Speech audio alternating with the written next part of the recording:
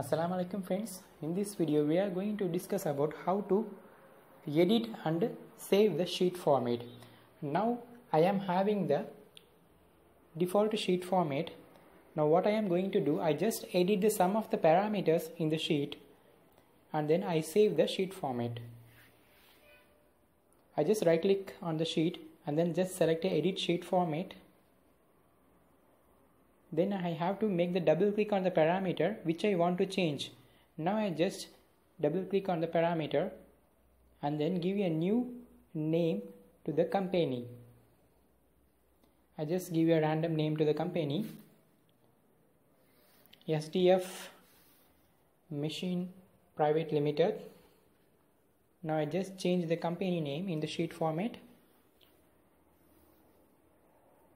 If you want to change few more parameters, you just make a double click on the text in the sheet. You can edit easily. After editing the parameters, just exit the edit sheet format. Now the parameters is updated in sheet format. So just go to the file and save our new sheet format. Just select a save sheet format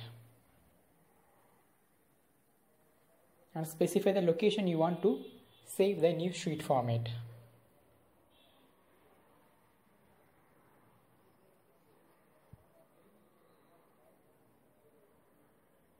Now I just give a new name to the sheet format, then save it.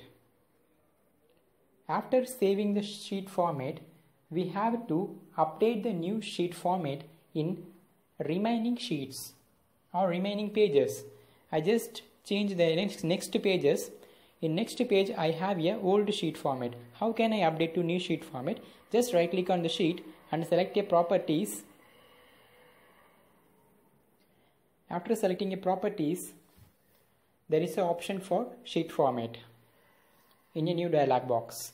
So you have to just select a browse to select the new sheet format where we saved.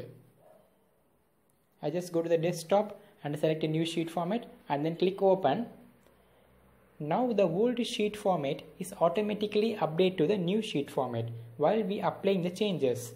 Now the old sheet format is changed into the new sheet format. This is how we edit and save the sheet format, and also we have to update the sheet format to remaining sheets.